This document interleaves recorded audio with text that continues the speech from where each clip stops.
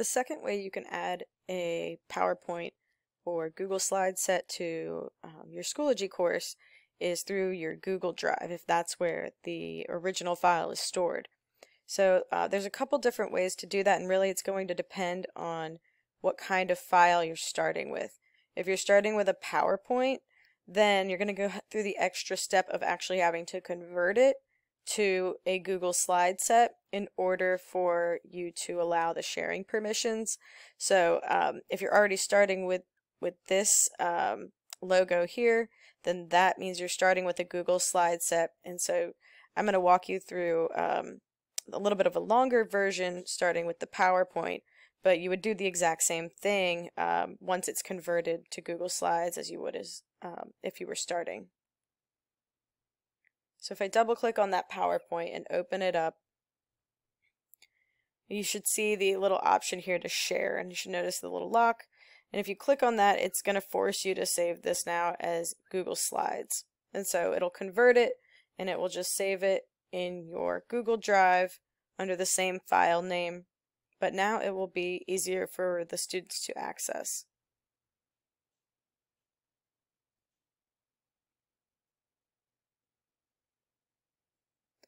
Now you should be able to see your converted file, and one thing you can see the difference, some of the lettering, some of the formatting does change a little bit, so it's always a good idea to just give it one quick run through and make sure that, see like this, my pictures didn't convert, so it's always good to just double check and make sure that the information you want the kids to have is there.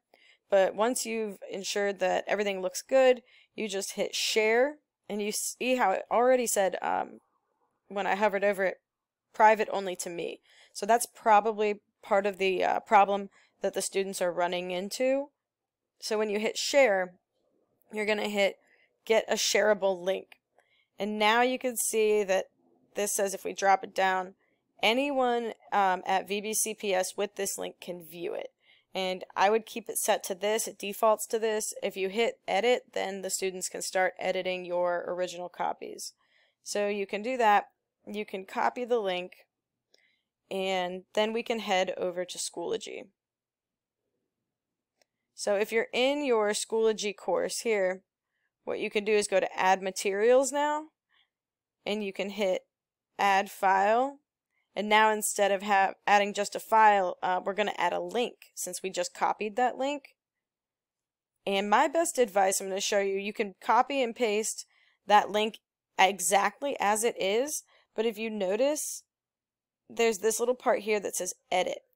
And if you just simply delete that and change it to copy, I'll show you what happens when we click on it. So you can give it a title, we'll give it notes, and we're just going to change one little thing here. Instead of hitting display in Schoology, we're going to hit uncheck that really, so it's grayed out, and now that's going to force the students to display these in a new window so they don't get this sad face on their screen and makes it look like the file is still inaccessible. Now when we click on the notes link, it opens up, and they have no choice but to make a copy of the document for themselves, which then gets stored in their Google Drive. So remind them they don't need to go back to your notes file every time and click it.